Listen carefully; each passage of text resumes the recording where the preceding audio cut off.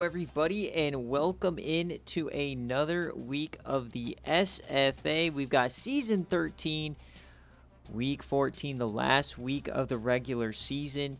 Let me know if you can hear me so we can go ahead and get started. If you're new to the SFA, it's an online dynasty ran through Discord, Twitch, and YouTube. You can join, claim a team, set depth charts. You can hire coordinators, set your playbooks, recruit, and also participate in a bunch of server games that help you with recruiting as well. It's a really fun time if you want to join. Links are in the description, or we have the Discord command as well. And it's week 14, the last week of the regular season. And what that means for BearCave is that every single game that we're going to watch today does impact a division race, a conference championship race, and the playoff race. So every single game is going to matter, except one, but that's the Sicko's Game of the Week. As always, if you are watching live, you might run into some ads or two, so feel free to use that Twitch Prime sub. It is free if you have Prime. It gets rid of the ads, helps support the channel, and you guys. If somebody does win the national championship, I will send them a care package with an actual real-life trophy. So yeah. And as always, we want to shout out our friends over at Home Field today. And they're running something cool today. Free shipping if you use the coupon code FREESHIP, FREESHIP. And make sure to use our referral link either through the Twitch chat with the command or in the Discord. And you get free shipping today. Best apparel brand out there. Vintage design, super comfortable. And yeah. It's going to be a banger today. Yeah, Yui is going bowling no matter what. That's hype. And we also had some really tough losses for some users. Most notably, Fink drops to 5-7 after choking against Texas Tech. That's Kansas. And then we had Florida State choke against FIU to not make a bowl. And then Maryland choked to Purdue to not make a bowl. So two winless teams keeping out 5 and 6 teams. Oh baby. So yeah, there's quite a few rough ones.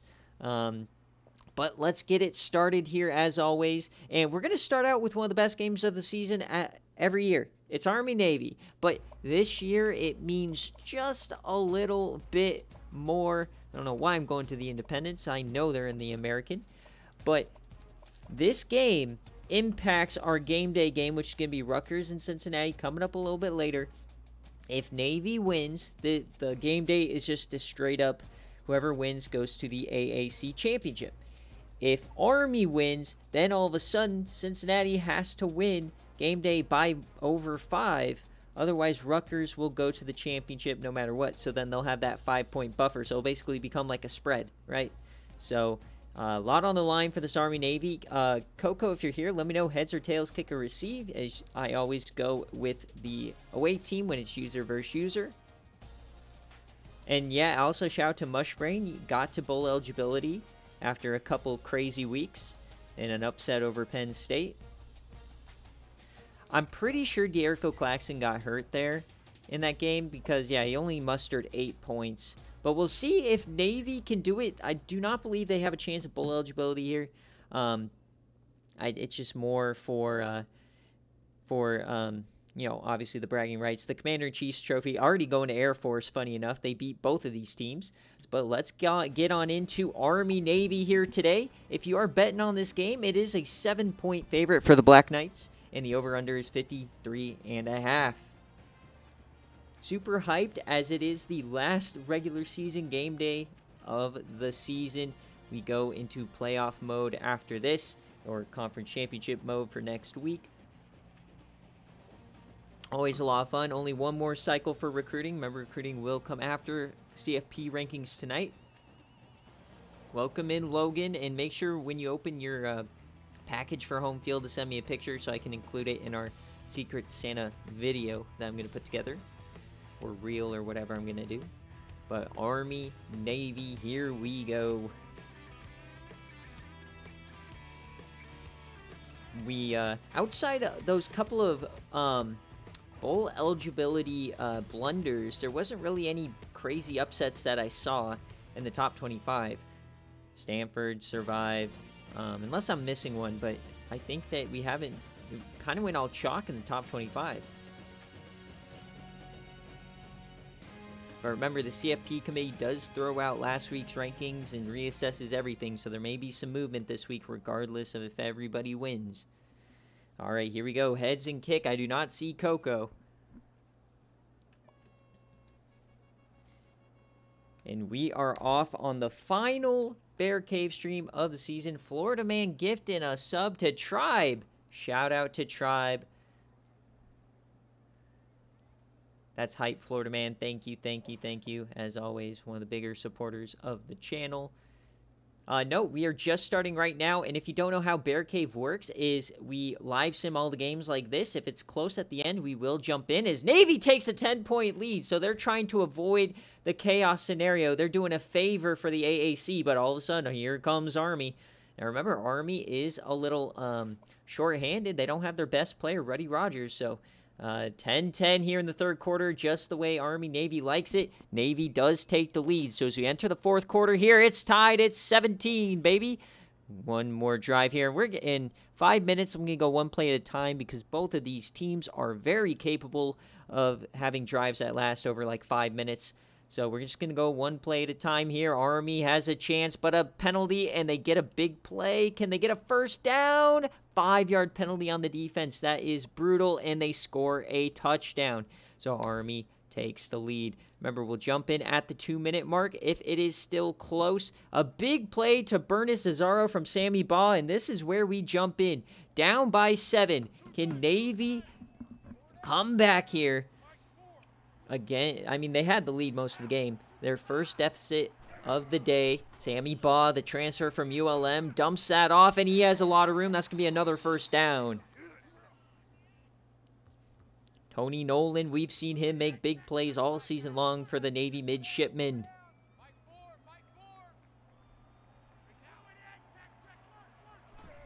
In motion, Sammy Baugh, he has it over the middle. That looked like a duck, but it's completed.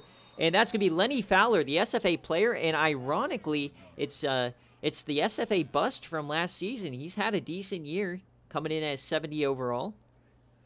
Scooter Burdette, the SFA middle linebacker, transfer from Iowa State, doing well.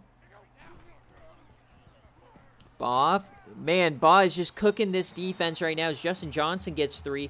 They still have all 3 timeouts, but clock is running as we go inside a minute 30.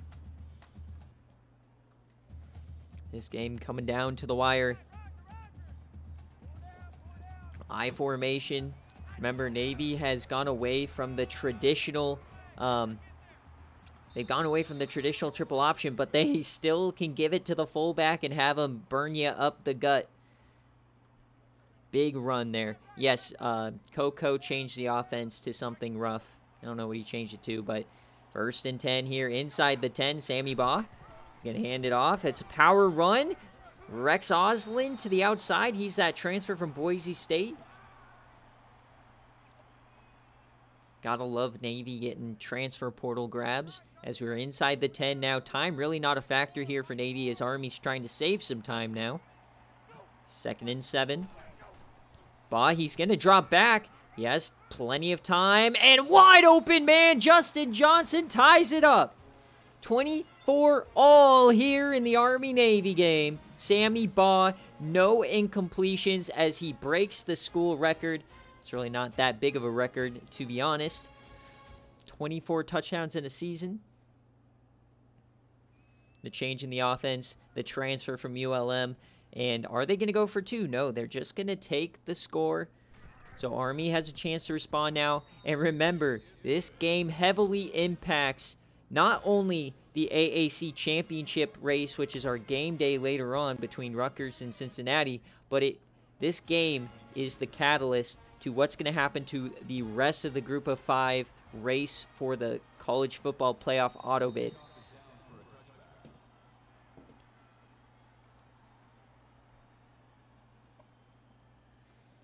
So now Army, they do run that traditional, I wouldn't say traditional, nothing's really traditional in this game, but They do run the triple option offense, as we got Kemp here dumping that one off.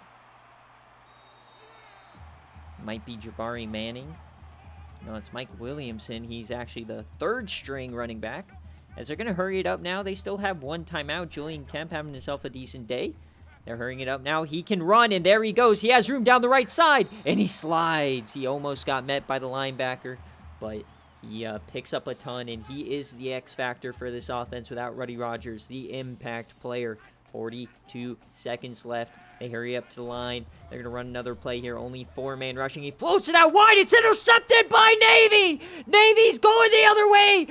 Down the sideline, TJ Sanderson can't grab him, and Navy takes over with a chance to win. Jonathan Kramer.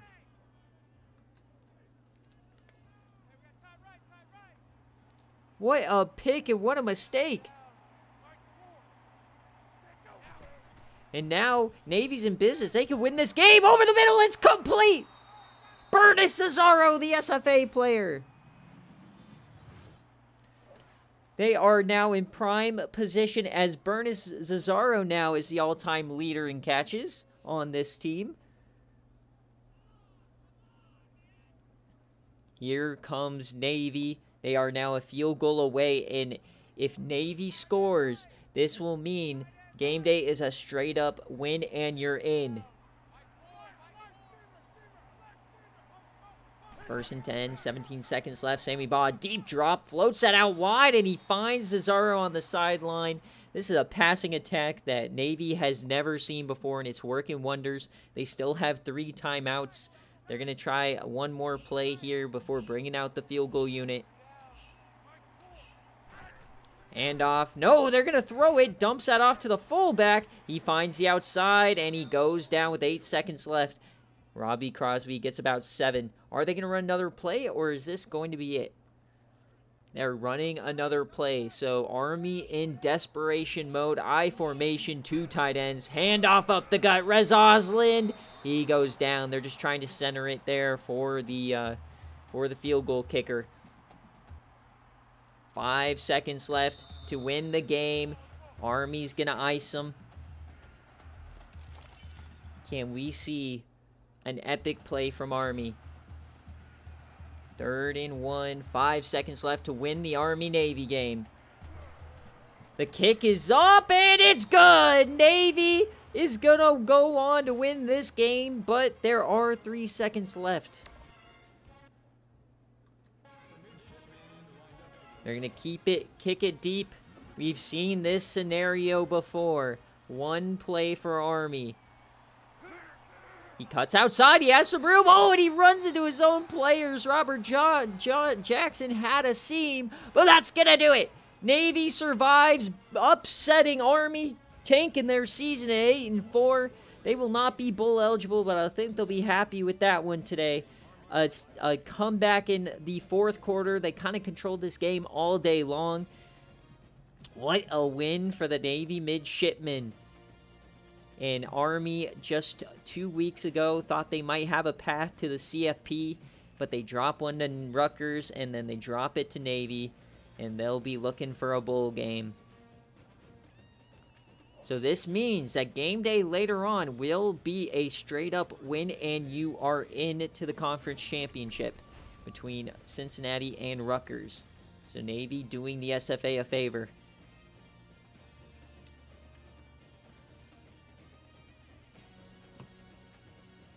Yeah, you're right. It's only a good season. It's always a good season if it's all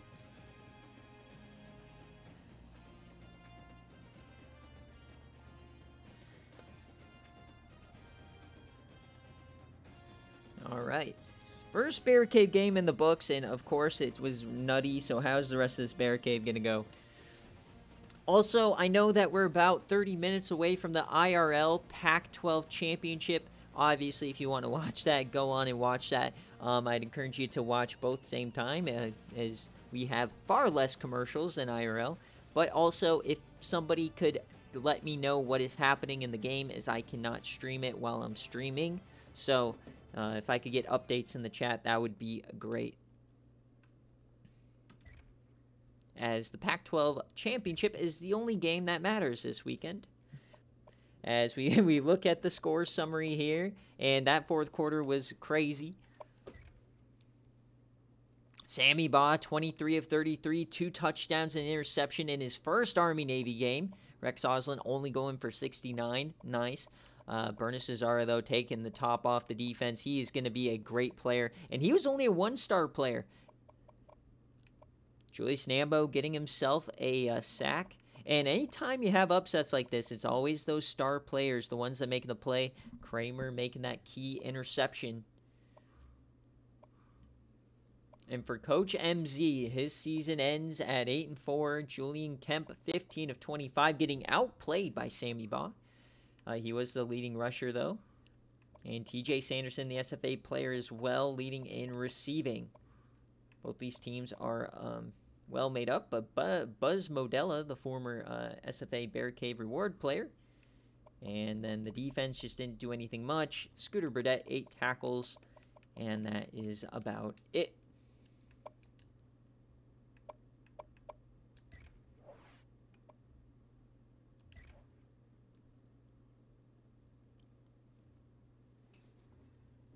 Welcome in, Drew Dabsky.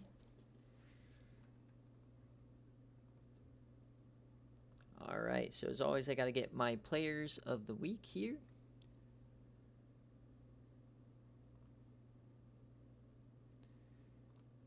Yeah, if you guys watched the Fortnite Invitational, Dabsky was killing me a bunch in out of nowhere a couple of times. My biggest threat, though, in that was fall damage. All right. Next game up here is we are taking a trip over to the Mountain West for 2 games in a row that are going to decide the Mountain West Championship. Right now, we do not know which 2 teams will it be. So the first one is going to be a bit of a surprise here, as we have UTEP at New Mexico. UTEP had a great start to the season, then they had a very, very rough patch, and they fought back at the end. New Mexico started out really hot, and now they've kind of dropped here in the last couple of weeks. So we'll see who has a date in the Mountain West Championship as a 70 overall or a 68 overall. Let me know if you're here, Coach Moroku. Heads or tails, kick or receive, but we're going to get it off now.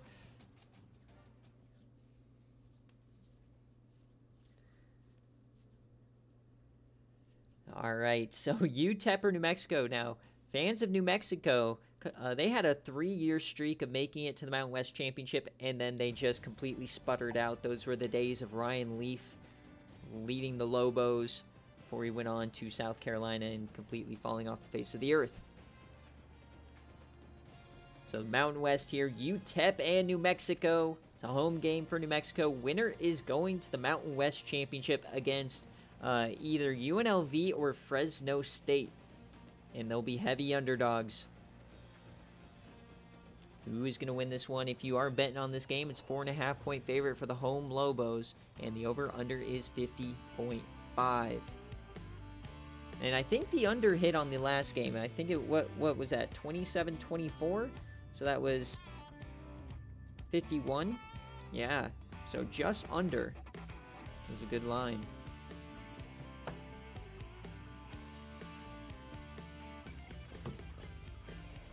Here we go, UTEP, the Miners against the Lobos.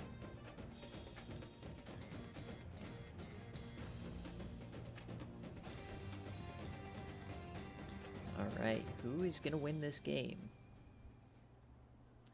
All right, heads and kick as always. I don't see Coach Moroku in chat. And we are off 5-6 versus 6-5. Who is going to do it here? 7-0 here for UTEP, an early score for the Miners, who primarily rebuilt themselves out of the transfer portal this season as they take a 14-7-point lead. New Mexico as well, but they lost their quarterback, their transfer from Northwestern, so they've kind of been going down as UTEP now has a lead. Can they finish it? Or is New Mexico going to make a play? They do! It's a long touchdown, and all of a sudden in the fourth quarter they have the ball and they're driving it, and they get it! They're down 1 point. The difference in this game is a mixed extra point. Here we go, folks. 1 point separating. All these games are going to be close today. New Mexico has the ball. 4th and 16. They're going to have to punt. Can UTEP finish this one? We'll jump in at the 2-minute mark like normal as we get 3rd and inches, and it's a first down as we jump in. UTEP, 1 or more first downs wins them this game. It's going to be timeouts galore now, as that is the transfer from LSU, surprisingly, taking the rock, as Roddy Domino, the SFA player, makes a tackle. Fred Austin, the transfer running back from LSU. Roddy Domino in the middle of that defense. 2nd and 8 here. Handoff. Hayford's going to keep it. Can he get the first down? No, they call him short. Willie Hayford, that could have done it. 3rd and inches away from going to the Mountain West Championship.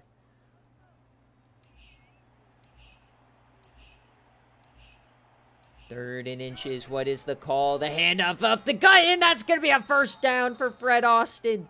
UTEP's going to do it.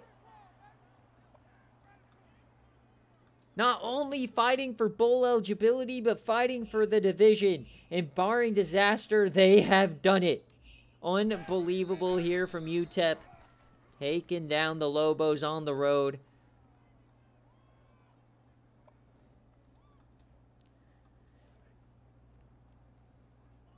As now to start BearCave, the 2 underdogs have won outright. And this over-under, the under hits in both as well. Assuming there's no more mess-ups. So I don't think anybody had UTEP on their bingo card. And UTEP, I think, actually is one of the teams that has the most Mountain West championship appearances without winning one. So they'll be going back, trying to find a win. 3rd and 15 here. And that's going to do it. Time ticks away, and Coach Moroku takes down, I believe that's Coach Chum Toad, who is the coach at New Mexico. Fred Austin, the transfer from LSU, lowers his head and gets through. UTEP fans are going crazy. El Paso.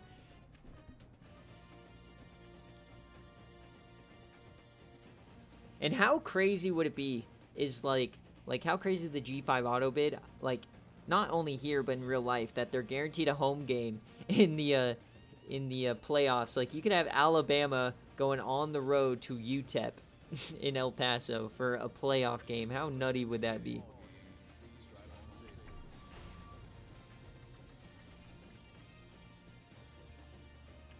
Oh boy, Cryo getting ready for his game in chat. First year coach, chance to make a Mountain West championship. And it's a gritty UTEP squad. Could be Coach Woolley versus Coach UNLV, but we got to wrap this game up first.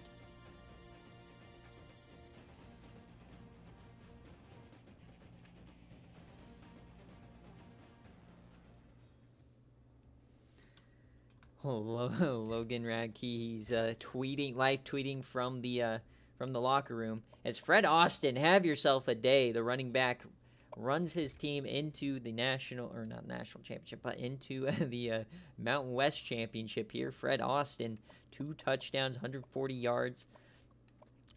Ernest Parrish, the transfer from Cincinnati, getting it done as well. Remember, guys, the transfer portal can really help you out in one season. This is a perfect scenario or perfect case with UTEP. Bottom of the barrel team, 1 year in the transfer portal, and he's won his division now. As Marquise Brown actually did play, the transfer from Northwestern, so he was back this week, and he didn't have a good day. Vincent Bell trying to help him out. Just not many players on this team, and Roddy Domino couldn't do much for them here, and that's going to do it for the Lobos season. Yeah, unless you're Logan Radke, then of course it just doesn't go your way whatsoever. Yeah. I mean, but really, like, how bad did it really mess you up? Because I think that the controversy actually brought your team together to play well. You know what I mean? Like, if you had all those players, would you really be much better? Like, you're fighting for a Big 12 championship. I don't know if that team was pushing a national championship status. But also, to be fair, Jamar Siggins did not play well at Missouri, so it was definitely a risk taking him. I would attribute that move kind of to, like, DJU going from Clemson to Oregon State. That's kind of how I saw that one. But we're going to keep it here in the Mountain West as Coach Cryo, let me know, heads or tails, kick or receive. Remember, UNLV wins this game. They are going to the Mountain West Championship against UTEP. If they lose, it will be Fresno State, as Fresno State has the head-to-head over Hawaii. Heads and receive. Cryo wants the ball. Prime rib and fried eggs tonight. Man, you got to get a vegetable on there, otherwise you won't be watching too many more streams, my guy. Except I guess eggs are a superfood.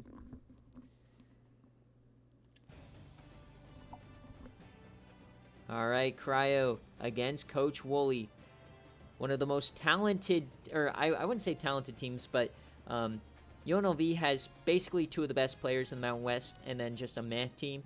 And then Hawaii has one of the oldest teams in the conference and in the country. And so they are pretty high quality, very experienced.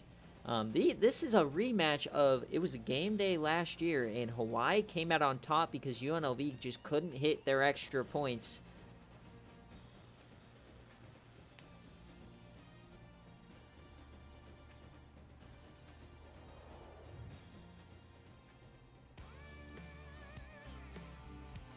Jay Jetta's having flashbacks, and we all know he's going to lose to the G5 team one way or another.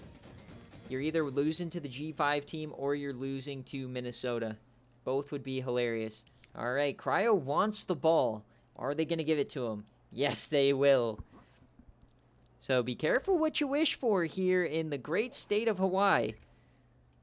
A nice little vacation for me here as we're jumping on in, and if you're betting on this game, it is a 5-point favorite for the Rainbow Warriors, and over-under 64.5, but that first quarter was very low scoring. And Hawaii! Oh, Hawaii! 21-3! They made it personal! UNLV not doing anything here in the first half, but they got a field goal, down 18. We've seen teams blow a 21-3 point lead before, most notably me in the playoffs last year. So UNLV, can they do it? Hawaii adds another touchdown. It's getting grim for them, but they come back. Hold up. Here they go. No! Wait a second. Oh, they settle for a field goal. Still a 2-score game. There's still hope. Fumble recovery for UNLV. The comeback starts now. They add another field goal. They've got to start converting touchdowns as we're headed down to a nice ending here. 3rd and 4, and they don't get it. They're going to have to punt the ball back. They got to get a stop. Can the defense do it? Remember, we can't jump in. They do! Defense gets a stop. Here we go. Couple of plays here. We will jump on in. 3rd and 10. And here we go. It's an 8-yard penalty on the defense. 1st and 10 here for Hawaii. Or UNLV. Down 8. They need a touchdown. Dyron Satterfield. This is a team that lost last week to South Alabama. And they're yamming it deep first play. And he leads them out of bounds. Dyron Satterfield has had a terrible couple of weeks. The offense has been struggling mightily recently. They gotta find a way.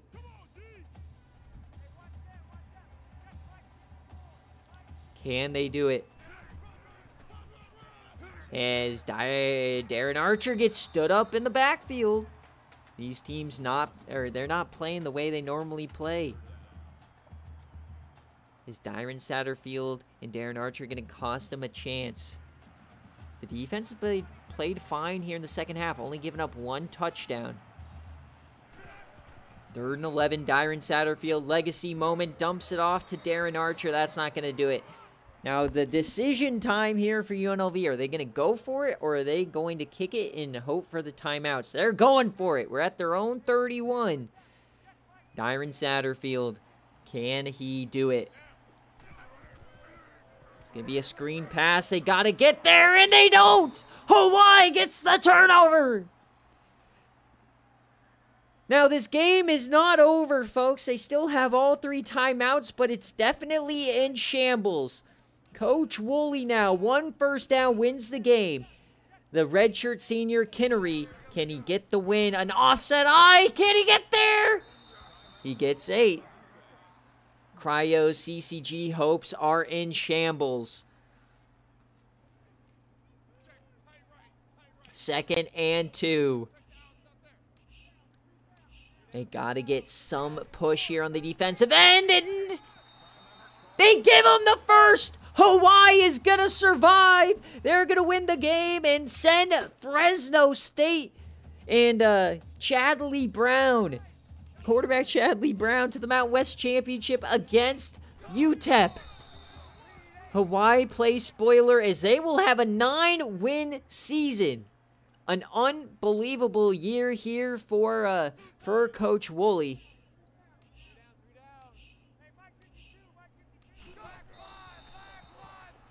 As it's just going to be a couple of kneel downs. There might be a chance that they get the ball back or maybe a field goal attempt, something.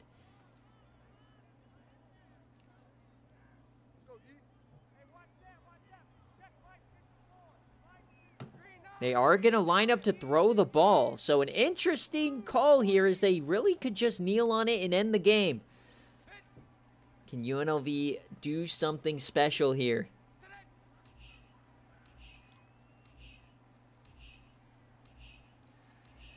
Cryo is trembling on the sidelines. They bring a blitz, dumps that off, and they do get the stop. He didn't go out of bounds. They needed to carry him out there. Jonathan Stevens flirting with disaster.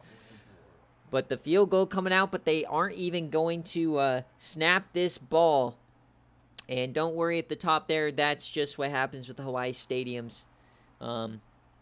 It's the revamped team. They didn't realize people watch CPU versus CPU when they made this stadium. So, yeah.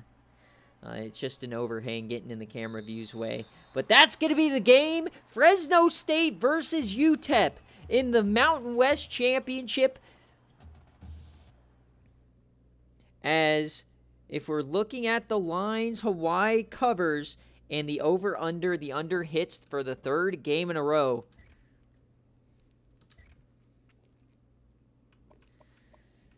Couple big plays here for Hawaii, and it just was too late for UNLV, and they just, when you settle for field goals and don't score touchdowns, and you force your quarterback to throw it 53 times, it's just never a recipe to win the game. Cryo, you're officially welcomed to the SFA. There's no new members who are really in the inner circle until you feel pain like you do now. So, welcome in. I can assure you there will be many, many more heartbreaks before you get any lick of success. And here's how the defense shook out here for. I mean, it's as much pain as he's felt so far. Yeah, this is like a mild pain. This is as good as it gets. You know, this is a.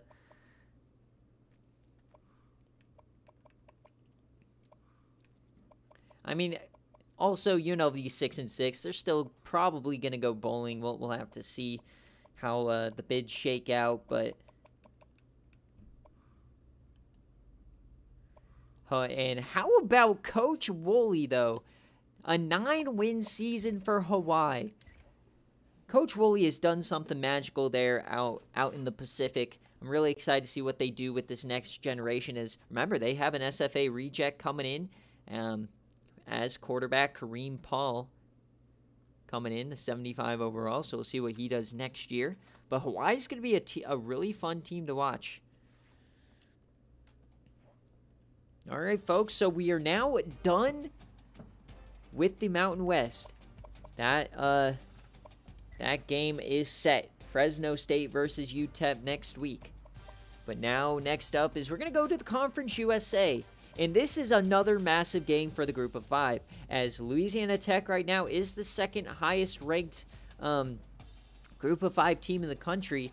Really citing their win over number 11 Stanford as the big resume pusher. So we'll see if they can get another high-quality win against Louisiana. And remember, if they're battling resumes against a team like Rutgers, Rutgers beat Louisiana earlier in the year, so they've got to get this win. So, new coaches, the coach for LA Tech, Cal's World, if you're here, heads or tails, kick or receive. I think he's inactive.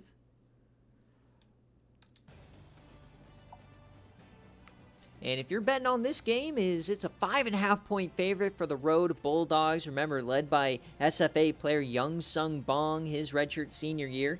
One of the first athletes ever in the SFA, in the NCAA 14 era. And then this over-under is 64.5 as well. I don't know if that was a mistake or it was just the same from Kenzie, but we have two of the same over-unders. That might have been me.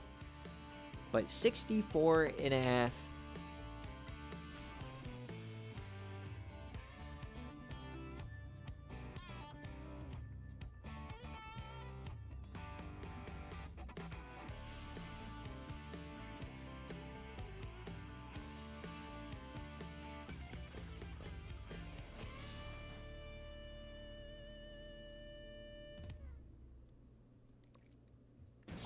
Here we go. Winner goes to the Conference USA Championship, and they're going to face Memphis, who took down SMU, who is the heavy favorite going into the week.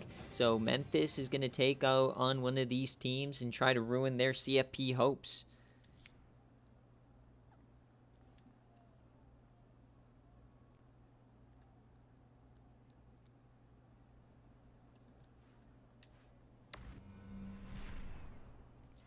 All right, here we go. LA Tech and Louisville, or Louisiana. Louisiana up 14-0. This is a team who, for years, was the Group of 5 favorite, and they just never did anything. And now this year, we finally got off the horse, and all of a sudden, they are storming back into the race. They're up 10 at halftime, up home.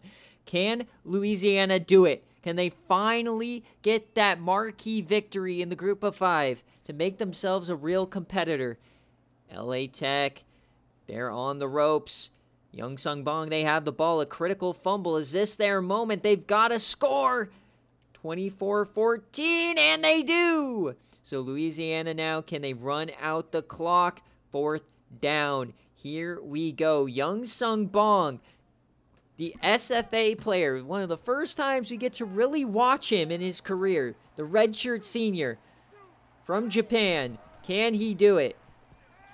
Get a game-winning victory here with a field goal, sends it to overtime. Touchdown likely wins it. Caleb Curtis gets about 6. Plenty of time, all 3 timeouts. He's already 19 of 37, 1 TD. And remember, he is very, very quick. Think of like a Kyler Murray. Young throws that out wide. It's another great pass. Mike Hardy.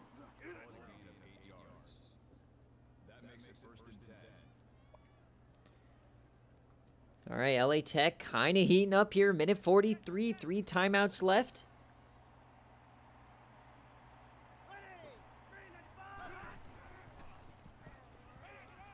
And that's another dump off. It was a wobbler, but it works as Adam Novak powers through the defense 11 yards. Now remember, guys, Louisiana has quite a few good SFA players. Top of your screen is Bobby Chalk, the transfer from Ole Miss. In the middle, you got Ndamukong Suh. Yes, Ndamukong Suh, the prime pass rusher here. As that goes low, Bobby Cobb scoops it off the ground. They call it a catch.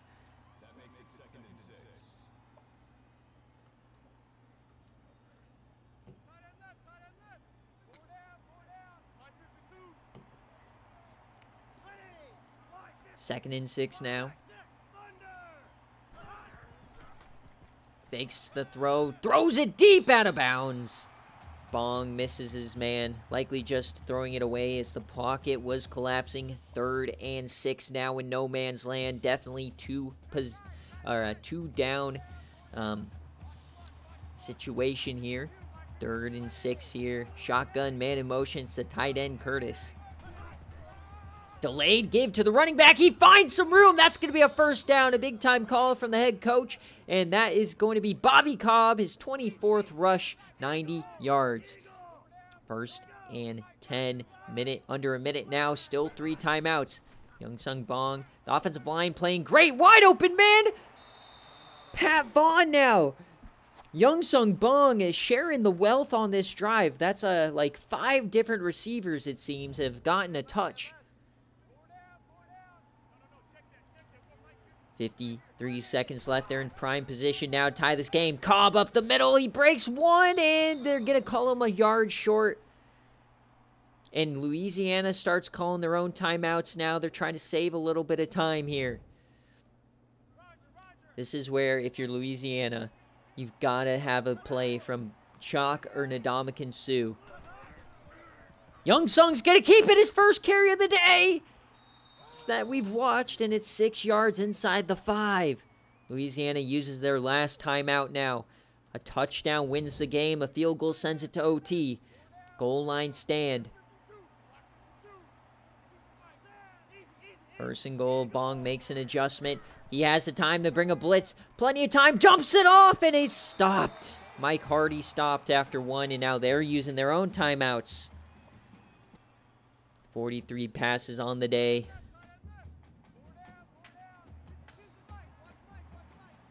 Second and goal. Bong. He's going to escape, and he brought down by the edge rusher. What a play. There was a free lane there for Youngsung in the open field, but he was sacked. Third and goal. Game on the line. From the 9. LA Tech, can they get another critical victory? Bong over the middle, open man. Touchdown, Caleb Curtis. LA Tech takes the lead.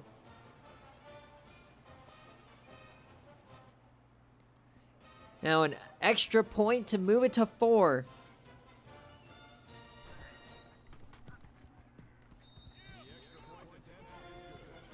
Another BearCave taken forever, as we've had nothing but close games so far.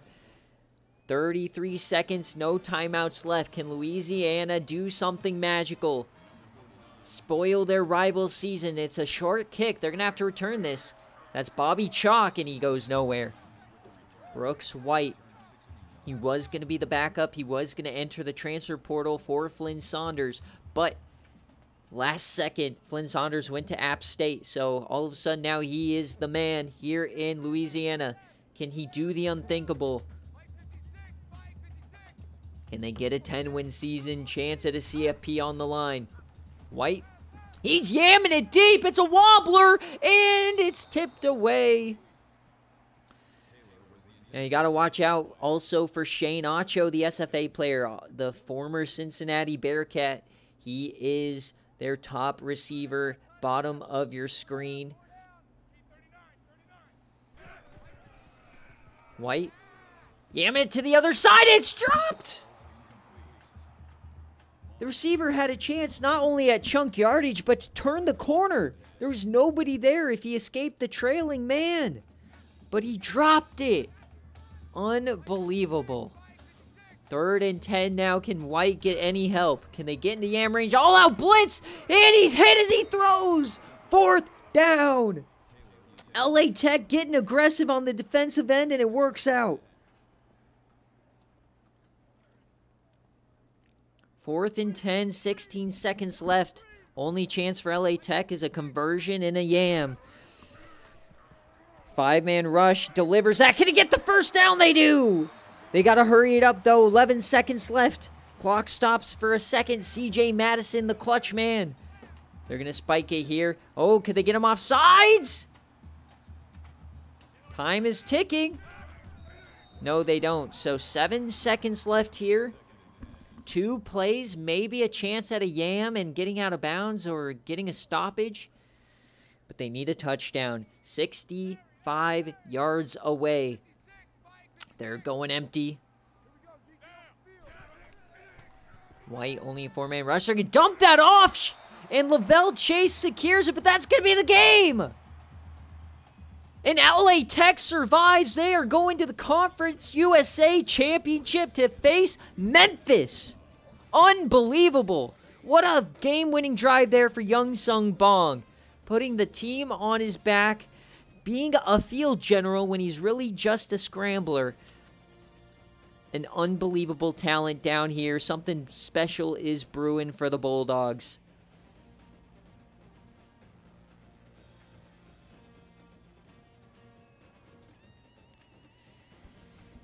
And I'm telling you right now, you guys can talk all you want about who's the best quarterbacks in the country.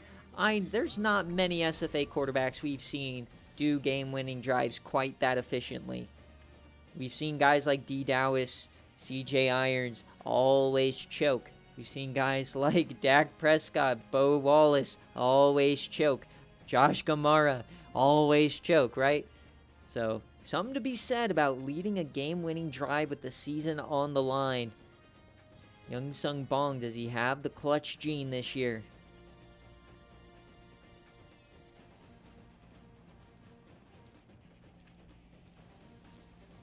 (28-24) here for LA Tech. They keep their season alive.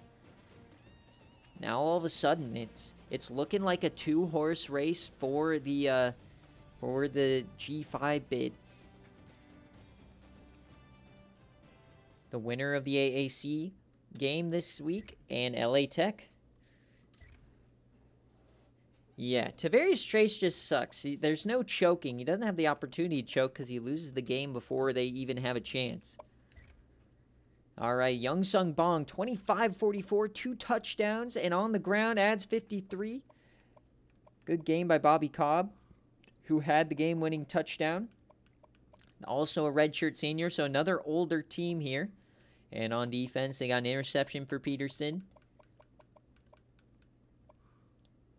Kicker didn't have to do much.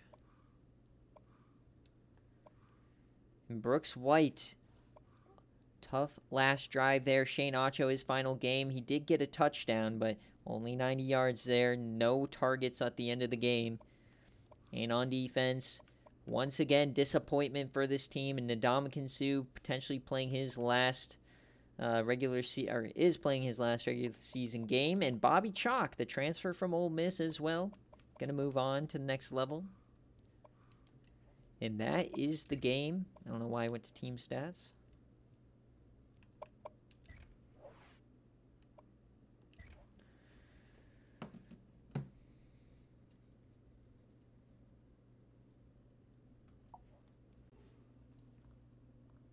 Well, we've had 2 favorites win, and we've had 2 underdogs win today. So, on BearCave at least. The under hits again, so all unders hitting today so far. But LA Tech did no cover. And you know what it is. It is time for the... this is the only game on the schedule today that does not involve a division race, as I'm going to change the coach, as I don't like to be the coach of the team when I play it. I don't know if it affects anything. It's just a personal preference. But it is on BearCave because we have the Brothers Bowl. It is Auburn and Coach Cabbage against Charlotte and Coach Kenzie. Brothers IRL, Charlotte and Coach Kenzie. He is the former head coach of Auburn. So a lot of lore on this game. Cabbage gets the choice of heads or tails, kick or receive. So let me know, Cabbage.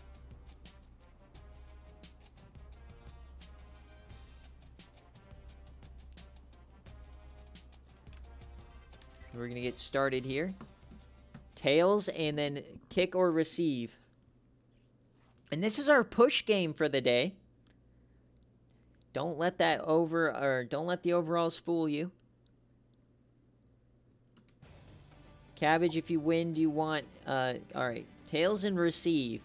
So we watched Auburn play against Alabama. Their defense was terrible, but their offense played really well. The question today is, can Charlotte avoid the deathly turnover? They have one of the best rushing teams in the country. Can they avoid the critical errors? Last time it was a fumble in triple overtime against Western Kentucky on the goal line.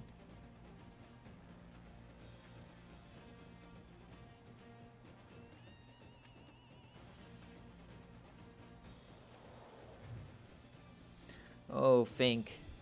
There's a reason you didn't make a bowl game this year. How do you not know Kenzie and Cabbage are brothers?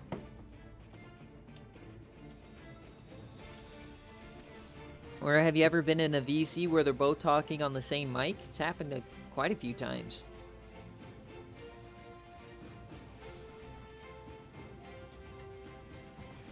All right, here we go, though. If you're betting, it's a push game, and the over-under is 49.5. So not a lot of faith that they're going to hit the over here. Welcome in, coach from Virginia, DiGiorno. We had Navy win outright, UTEP win outright, Hawaii covered, and Louisiana Tech no cover. Now we're on to the Sickos game of the week, and Auburn wants to receive. So here we go, Charlotte, and I believe Winnie Corso is back, but don't quote me on that. As who is going to score here first? Not much action here in the first quarter, as it's going to be 0-0. So the under bet looking pretty good. Once again, Auburn opens up the scoring, though. Charlotte adds a field goal.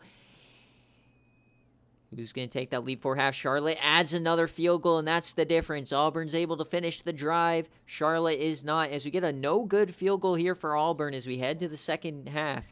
14-6. Can Charlotte battle back? No, Auburn adds another field goal. Charlotte is choking. They've got to find a way to score. And Auburn adds another field goal. So the door is still open here for Kenzie. Kenzie, there it is for Kenzie. They get it, and they go for two. So an interesting, they're down 14, but they choose to go the analytic play, go for two. They want to get aggressive here. And all of a sudden now, Charlotte might have them on their back foot if they score again, and they force a 3-and-out. Here comes Charlotte. Remember, we won't jump in till the 2-minute mark. 4th and 12. Are they going to go for it? No, they punted, so they're going to rely on the defense. Going to be a 1st and 10, and we're going to jump in 2nd and 3 for Auburn around the 50. Can Charlotte get a stop on defense? 2nd and 3, handoff to the right side, and they stop them in the backfield. Here come the timeouts.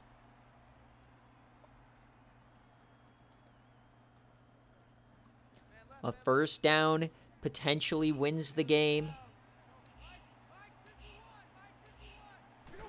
They're going to hand off again. Can they get him to the outside? They do! The safety brings him down 2 times in a row. Winnie Corso, baby! 2 plays in a row. He's missed half the season with injury, but he just makes the 2 most critical plays on the season. Winnie Corso, 2 times in a row. He had that lingering injury that kept him questionable for weeks, and he's back today making plays. The SFA players always come back, and don't mind this. Kenzie wanted to make a coaching change. Remember, you wanted to change your starting quarterback, and we have. So that's why it's showing as a new coach, but this is a new quarterback. This isn't Jonas Browning, who's captained the quarterback all season long. Kenzie got mad at him, benched him, so we'll see what happens here with the backup. As Sims, he is the man who cost them the division with a fumble on the goal line. Marco Sims. But he's not the one who got benched. It was the quarterback. But Andrew Walton kind of playing pretty well today. I mean, pretty average, but 2nd and 1, he's going to take off, and he goes down! Jonas Browning definitely would have gotten that as Marcus Pittman gets his 3rd sack of the day. They're hurrying it back up, 3rd and 5. They still have a timeout to play with. He's stepping up in the pocket, and that's going to be a 1st down to Marco Sims. Can Marco Sims make up for his critical error a few weeks ago? 1st and 10 now. Auburn, can they survive? Dumping that off yet again. The best wide receiver on the team, Robert Cooper, gets involved now. His clock is ticking, though. A lot of time ticking off. We are in yam range, though, here for Charlotte.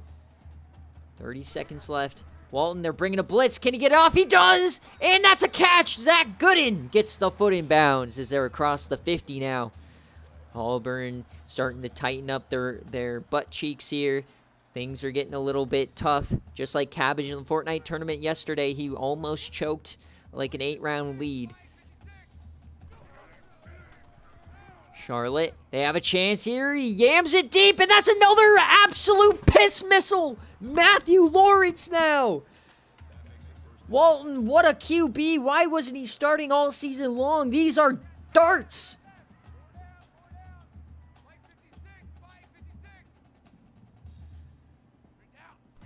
First and 10 now, Charlotte.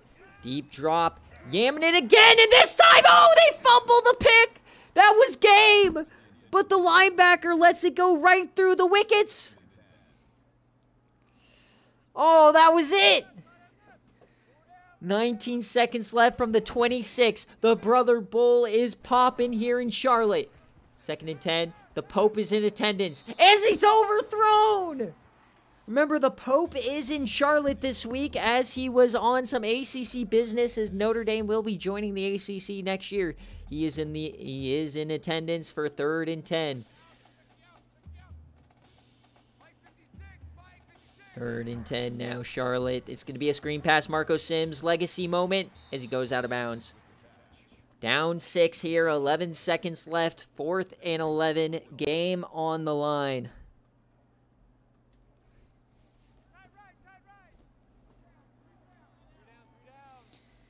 Fourth and 11, what is the call from Kenzie? 3 down linemen. And he's not going to get the throw off. That's a fumble. They pick it up from Auburn. That's the game. The 5th turnover of the day for Charlotte. Unbelievable. Coach Cabbage gets the better of his brother here, the former coach. And he is bragging rights for a whole nother year. Unbelievable. 5 turnovers. 5. You think Kenzie would preach ball security during practice over the bye week, but no.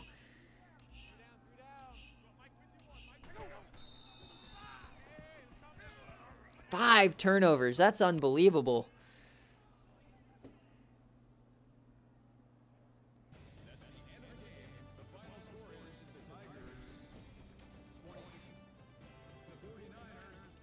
Kenzie, I love you. What a game, though. A lot of people were roasting me saying that game shouldn't have been a push. Well, guess what? It came down to one play. So, as the under hits yet again. That's all straight unders here today. And when you get into games like this, it's the closer scoring, you know. We're always tougher to score in these environments.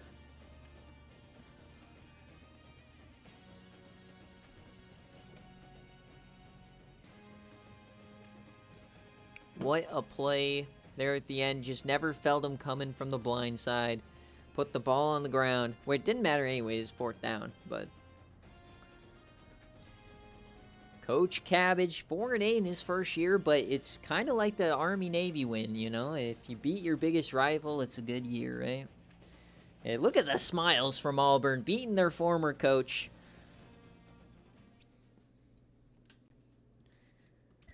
Let's see how it shook out here.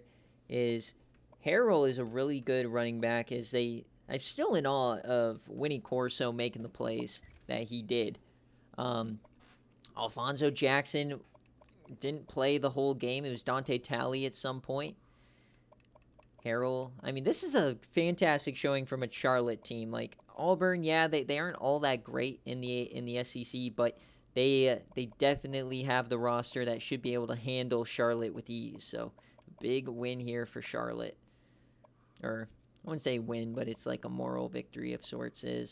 Aaron Walton only had 1 pick, so does that mean that they had 4 fumbles? I guess there's some fumbles there for the runners. Yeah, Marco Sims had 2 more fumbles, Kenzie, so think about that next time you don't give the ball to Traw Moore. I had some drops here. They probably had a fumble from a wide receiver or a kick returner. As Terrell Temple got a pick, Winnie Corso, 2 critical tackles there at the end. Sergio Okada, 4 tackles. And our boy, Devontae Billings, he do anything? No. So he finishes the regular season with 3 pick sixes.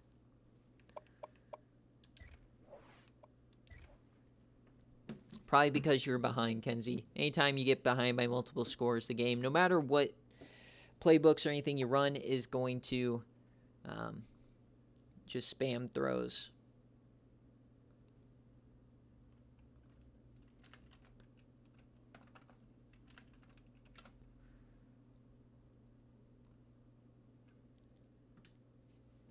So that's always kind of the especially in the SFA, one of the hard parts about running triple option, and we've seen that from Georgia Tech quite a bit, is like if they get down early, they're screwed because they don't have a team that's good enough, you know, to do anything, right? That when they're not running the ball. So if you get down early as an option team, you're kind of screwed. But before we get to Baylor, Phil, also congratulations on the bowl game, potential bowl game. We've got Akron and Texas Longhorns. This is the Patreon choice of the week. And for those of you guys who don't know, at the beginning of season 12, we debuted the sportsbook. It's been one of the biggest hits. In the first week, we had the biggest upset we've ever seen on BearCave as I believe it was a top 10 Texas, or they were for sure ranked, lost to Akron outright. And can they do it again here? Akron is a 21-point dog. That's actually better than what they were last time. I think it was 31 points. And the over-under is 55.5. Now, Texas is on a 2-game losing streak. They've lost to LSU and Mississippi State 2 weeks in a row. So if you are here, Dave, let me know. Kick or receive. Oh, Texas was unranked? Why'd I have them as 31-point favorites then? I mean, I guess they're still 21-point favorites here. It's less because they've done it before. But this time, they're not playing in Akron. They were playing in Akron last time, I believe. Texas is at home this time. Dave, kick or receive here. Yeah, this is the meme bet. I put 5,000 on it, and it was my best hit I've ever had on the sports book.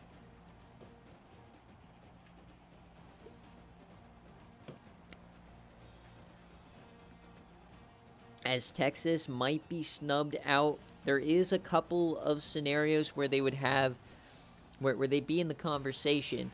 They do have 2 of the best wins in the country. They actually, according to the committee, have the best win in the country, that win over Oklahoma. So if Texas can show that they have figured it out here against Akron today by destroying them, then who knows. But that topic is for next week and then weeks onward. But today they just got to right the ship, get back on the right track. This young team needs to be led. Coach Dave, are you going to pick heads or kick or no?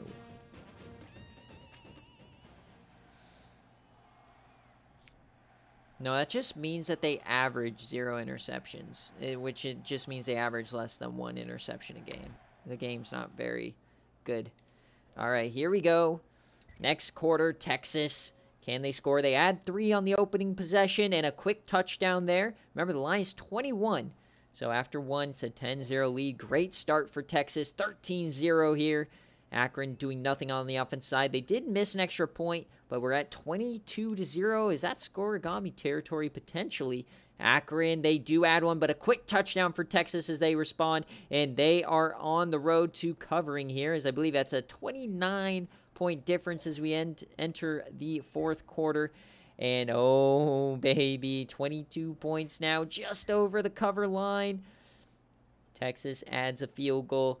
Can Akron cover? No, Texas beats them emphatically here today, 46-14. Right in the ship here, winning by 32. They finally get a monkey off of their back as they get, they got a kickoff return too from Coles. And I know Coles is a good player. We've seen him almost break him a couple of times. Sal Easton, only a touchdown today as Aaron Allen got his run going. Thad Mooney, only 28 yards. Sonny Myers.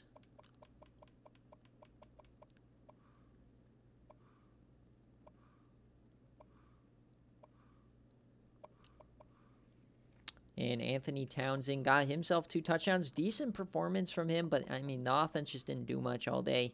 And defense, what can you do? They did get a couple of sacks, but it's just you're clearly outclassed. You're not at home. It's not the beginning of the season. You're not going to catch Texas here after 2 straight losses. So that's the game. That's scoregami. Nice. Always like a good scoregami.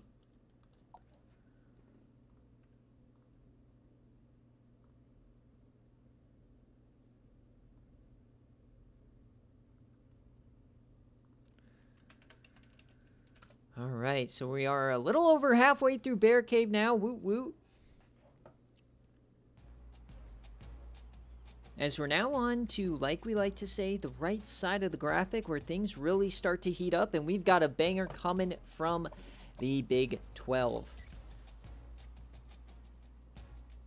On one hand, we've got Oklahoma State having their best season in recent memory. They're one win away from bowl eligibility with Statavius Gates, the #1 quarterback prospect coming into the year.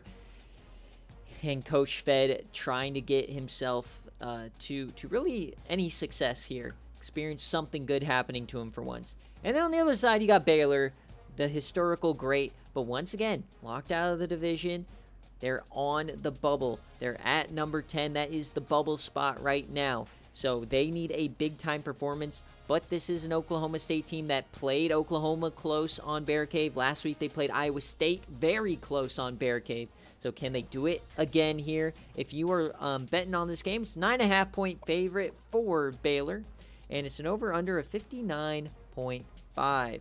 So, Fed, if you're here, let me know heads or tails, kick or receive, as I think the over hit on that last game for the first time this week. 55.5, yeah, that definitely hit. Oh, man, this is a big game for Phil. What does Phil need? I didn't see it earlier. Do you get a bonus on your budget if you win a bowl? Yes, so if you win a bowl game, you get a what's called an off-season strategy. So you get the choice of a couple of different things, which you can look at in the Recruiting Central guide, the Season 12 guide. There's a section for off-season strategies. Put 10K on Baylor to win and not cover.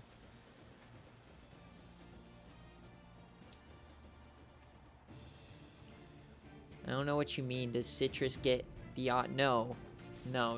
Citrus does not get an auto yeah, no. There's no auto postseason boost, no.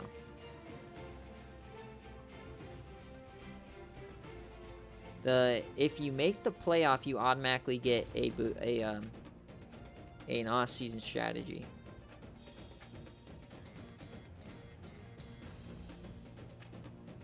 Yeah, it's only if you win a bowl game or make the CFP. All right, so I don't see Sved, so it's going to be heads and kick per usual. And the era of Flames players at Baylor, one of the best dynasties we've ever seen. This is their last call. Colt Brennan, Braylon Burnside, what do they have in store for us today? Baylor gets an early lead here. 14-0 here for Baylor. What a start for them. They needed a big game today, but here comes Oklahoma State. They're still battling. Only up by 7. They add 1. They're up 10 now. And, oh, baby, can Oklahoma State do something here? Or is Baylor going to run away with it in the second half? It's very close. Oklahoma State gets within a score, but Baylor, once again, big play. Every time Oklahoma State scores, they respond. Now, it's looking dire here for Oklahoma State. They've got to get a score quick. They're down 3 scores. It doesn't look like it's going to happen. Baylor, are they going to add more? No, but a 37-17 statement here for Baylor, and it's their final statement made on the regular season, and they are going to have to wait until the CFP gets together, see if they end up into the college football playoff. Braylon Burnside got a 92-yarder. Silva got a kickoff return, and it just never in doubt for Baylor here today. Statavius Gates, his final game of his freshman season, as they will not make a bowl, is he's brought some life to the Oklahoma State Cowboys, something they really have not seen in the NCAA 14 era here, in one of the hardest divisions in the country. And they're without their top receiving target, so don't know if they ever really had a chance in this game, but Deuce Withers did get a sack. Larry Nakana, you'd like to see these SFA players start to wake up and make a difference. Next year might be the year. As Colt Brennan gets 2 touchdowns, Braylon Burnside 2 touchdowns, 183 yards, doing his thing. And, oh man, McMillan, the top target here, was just feasting on this defense. And then on defense here, Dave Cabral, we've seen him quite a while, one of the senior leaders on this team. And that will do it for Baylor here. So, once again, no insane upsets outside of...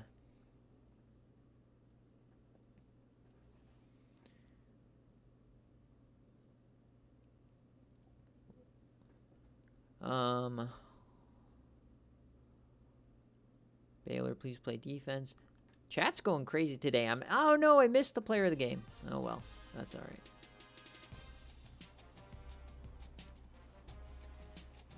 Skip to what the people want. I don't do stuff early. Sorry, J Jettas. All right, so next up is what I've kind of been talking about is potentially the lowest ranked team right now who has a path to an at-large bid, and that's Flame at Illinois. Flame, if you're here, heads or tails, kick or receive as he takes on Michigan. This is going to be a big one here for Flame. Can he do it? It is a 6.5-point favorite for the Michigan Wolverines, a team who's back to full strength. Their only loss was with their backup quarterback to Penn State. And the over-under is 54.5. Can Michigan make the statement? They're going to the Big Ten championship no matter what. But Illinois, chance to make a big statement. One of the only at-large teams left that has a massive game on the schedule. As you see, Michigan has clinched the division, as they do have the head-to-head over Ohio State. And Minnesota has clinched this division for a better part of about 6 weeks, actually. They've held this division win.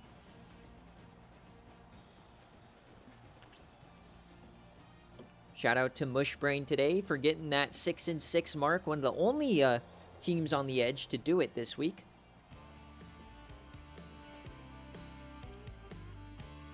Logan, if you win the Big 12, you're automatically in.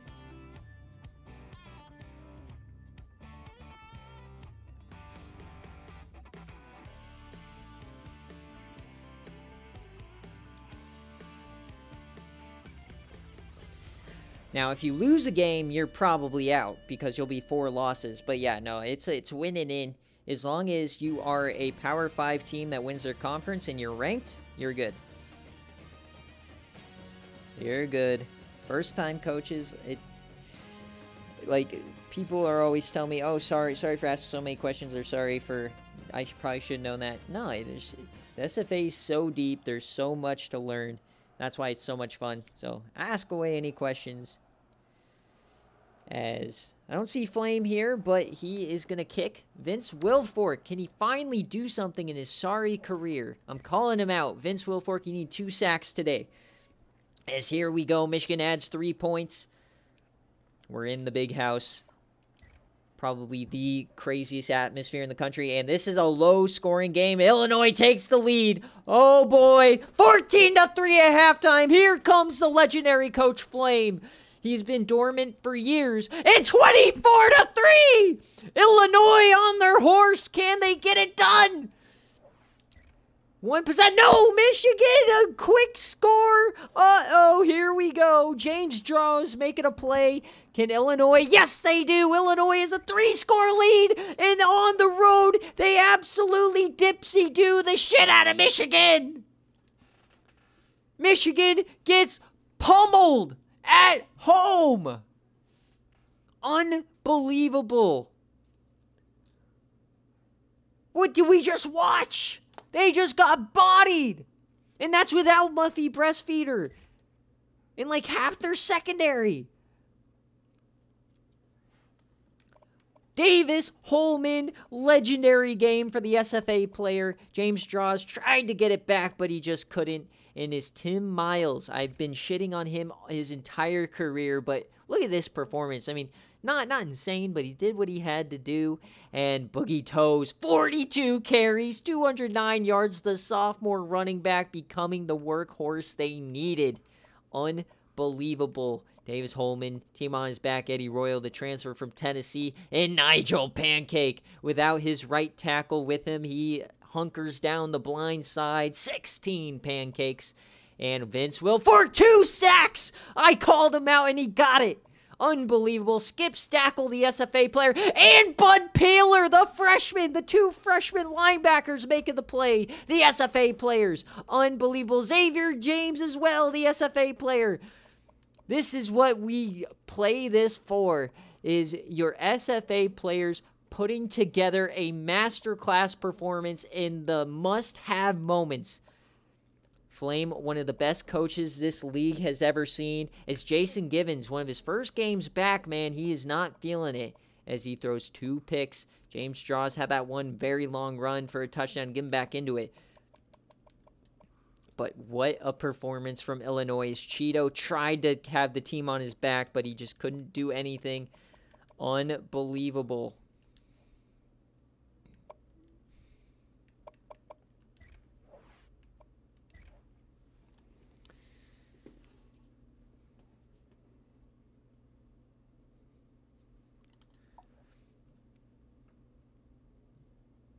All right. So there's our first big time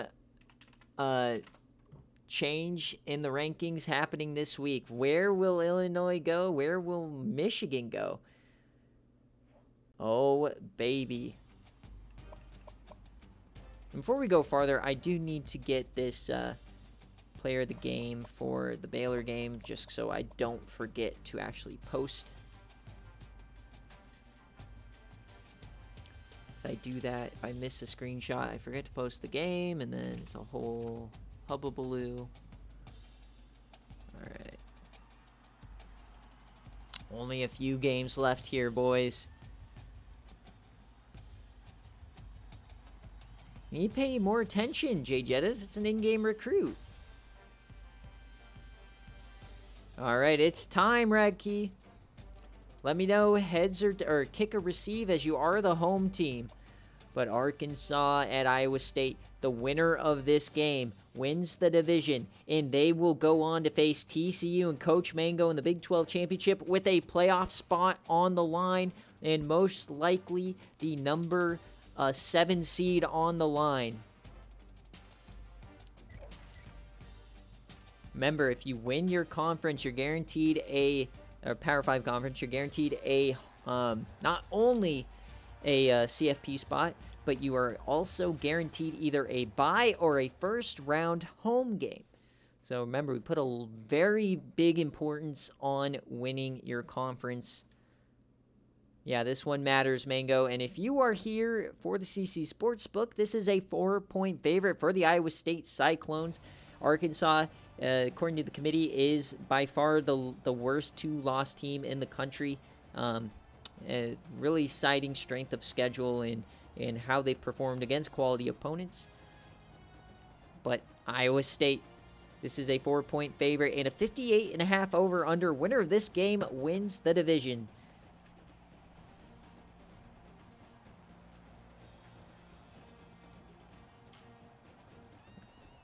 We're getting down to the last few games in the regular season. These are the ones that matter the most. We're at Jack Trice, all yellow. Oh, baby. Poor West Virginia, man. The blue square really killed them this year.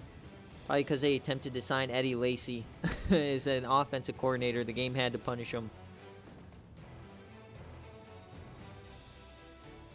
We got some Pigs fans, some Woo Pig Sueys. We've got some Iowa State fans. Who is gonna take the division?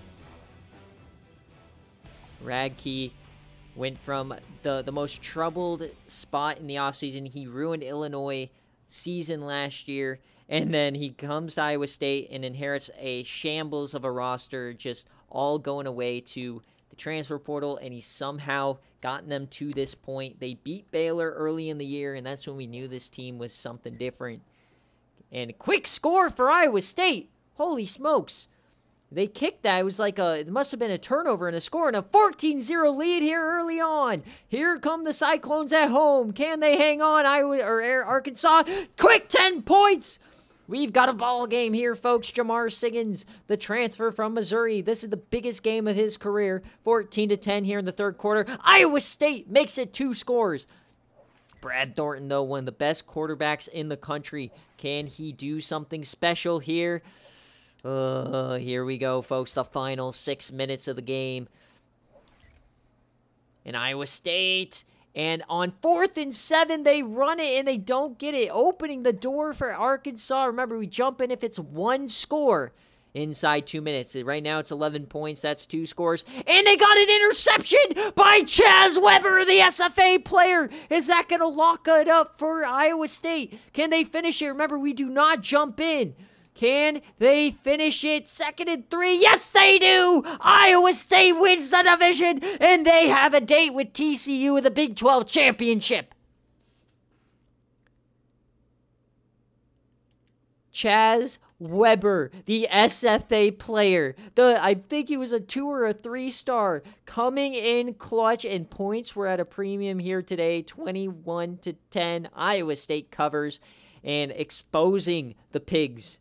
Jamar Siggins runs it in. They had to defend a 74-yard TD run at the end of the second quarter, and they outlasted them. That's going to be a fun game next week.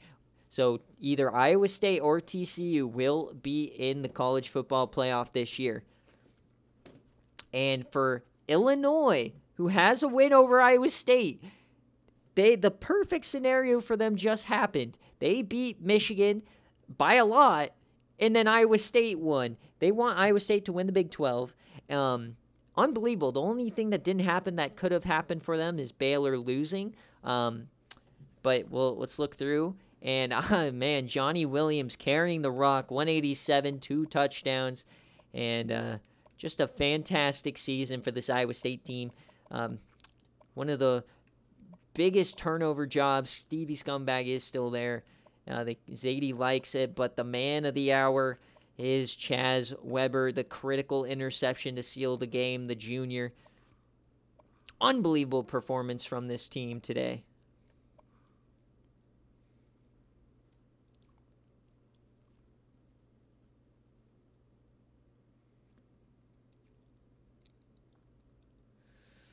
Brad Thornton, 8 for 24.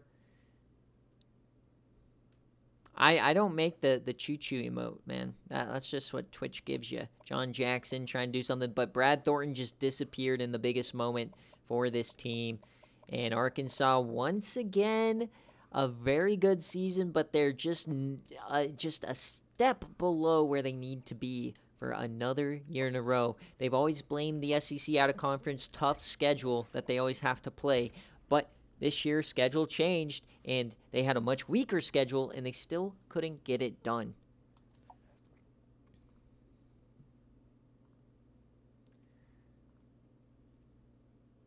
Chaz Weber had a great game. I mean, they just stood on their head. Iowa State finding a way to win, man. This is just one of those teams that just got better and better as the season went on. What's the score? Is Washington up 7-0?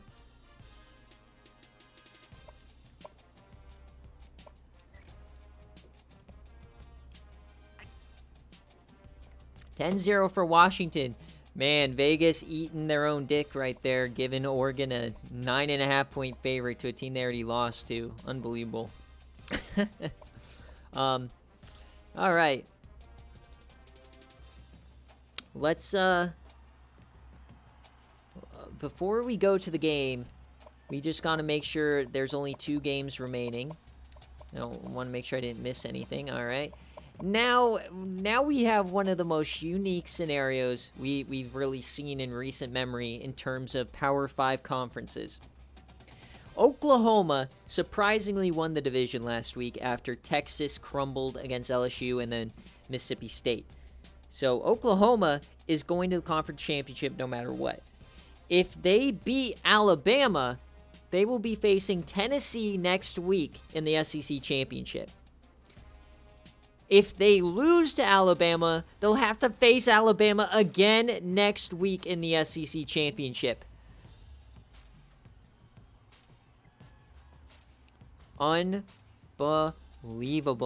So the question is, Jay Jettas, before we play, who would you rather face in the SEC championship?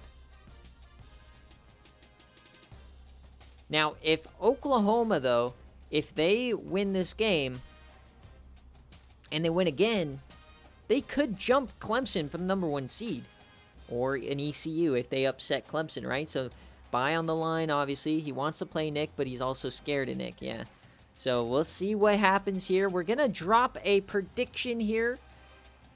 Who do you guys, I'm going to give you a minute. So if you're one of those people who's like, oh, I didn't see it till it was already over, get your Bobanos ready. There's no spread or anything like that. Is Jay Jettas going to clutch up, or is he losing to EJ Irons in Alabama? We saw CJ Irons unable to clutch up earlier this week, or last week it might have been. Is Jay Jettas going to screw the pooch again?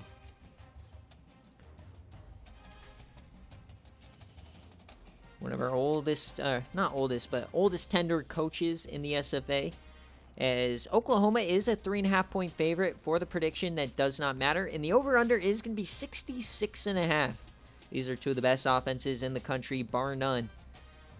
Alabama coming off of a double OT loss to Georgia last week. So this is now a must-win for the conference championship.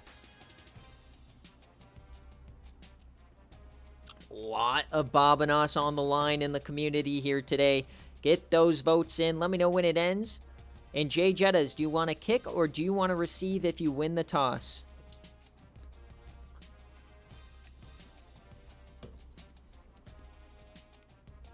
I will say that these are probably the two teams that have been most impressive to me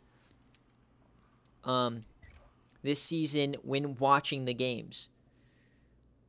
So it kind of seems like now we're in a world where Alabama has to win out and beat Oklahoma twice to potentially make the college football playoff. Oh, here we go. Terrell Remmers in company, the best offense in the country in terms of talent against Alabama, who might have the best 1-2 punch in the country. EJ Irons, who's in the Heisman race, #2 currently, and Tyrone Cox, the beefy running back who runs over everybody. Who is going to come out on top in this one? This is going to be a battle for the ages. Remember, one more time, Oklahoma wins this game. They face Tennessee next week in the SEC Championship. If Alabama wins, they'll face Oklahoma again next week. So we'll see. But remember, folks, you are playing for that bye.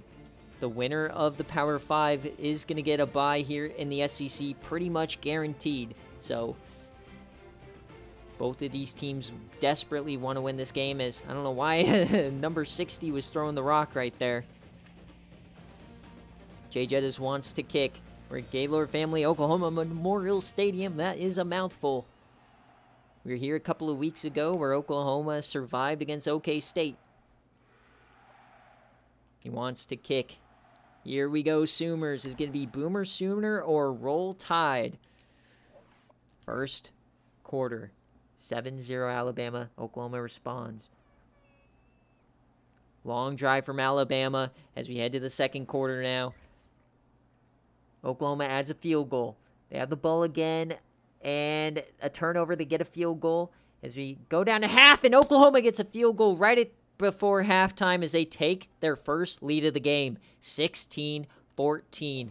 Oh, baby, it's heating up here, folks. Oklahoma has the ball. They don't do anything with it. Alabama comes back, scores a touchdown. They have the lead, 5 points. Oklahoma has the ball as we enter the fourth quarter, a 5-point deficit, and Alabama takes the lead. Oh, boy, it's a 12-point lead here for the Tide. Can they hang on? Oklahoma responds. They're down 5.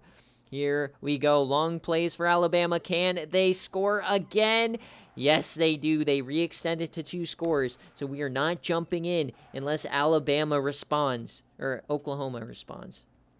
Big play there to Smith. Honey can't do it. Can they get 4th and 2? Game on the line here, and they get it. That's Gilliam. And a touchdown for Oklahoma.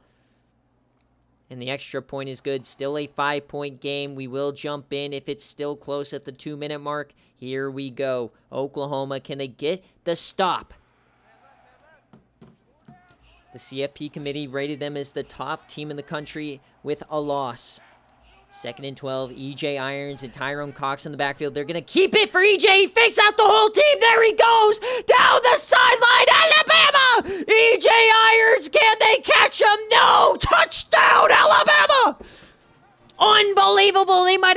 clinched an SEC championship berth right there.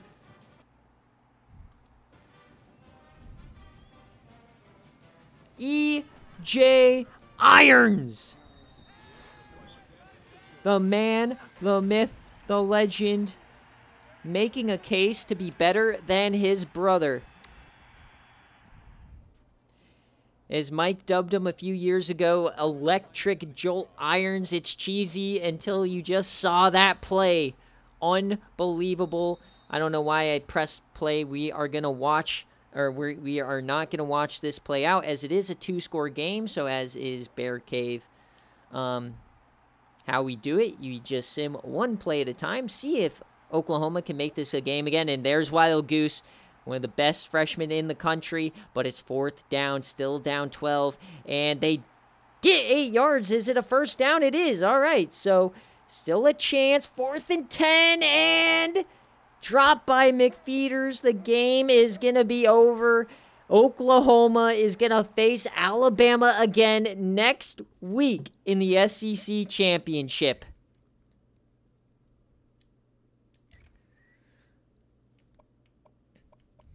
And this result may have just knocked a team like Baylor or a team like Arizona off of the bubble. Unbelievable that E.J. Irons run 2 Wild Goose touchdowns in overtime, but it was the big-time players for Alabama that won this game. 42-30, the over hits. Terrell Remmers, 2 touchdowns on the day. McFeeters got a touchdown. Wild Goose did fantastic there in the 4th quarter. And on defense, no extracurriculars for Oklahoma. Jay Phoenix did get a pick, though. So we'll see them in the SEC Championship next week, folks. For the rematch is Alabama, E.J. Irons. He didn't really have a great game at the start. It was all running the ball, Tyrone Cox, and then obviously E.J. Irons just dashing them with the read option. And Robbie Reese, he is a gritty young receiver, and he looks fantastic. Can he lead this team as Jimmy Don Willie, the SFA player, leads the team in tackles? Unbelievable. What a game. What a game, Jay Jettas, as he will face Alabama next week. And will that game be game day? That is the question. Jay Jettas, you could put aggressiveness at 1,000,000, and the game is still going to kick field goals. It's a critical part of football. They're not just going to never kick a field goal if you put high aggressiveness. That's just very unrealistic and frankly stupid.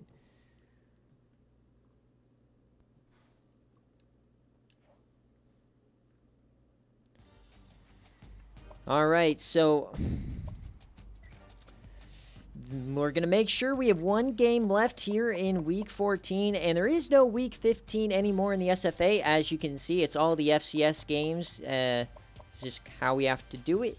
So, Conference Championships will be next week. We have one more game left, and it's going to take me about 5-10 minutes to get game day set up, but we're coming back. Cincinnati taking on Rutgers. Winner goes to the AAC Championship against UWI in Western Kentucky with likely a CFP bid on the line. Unbelievable. Well, thank you guys all so much for watching, as always, and I'll see you guys in a couple of minutes.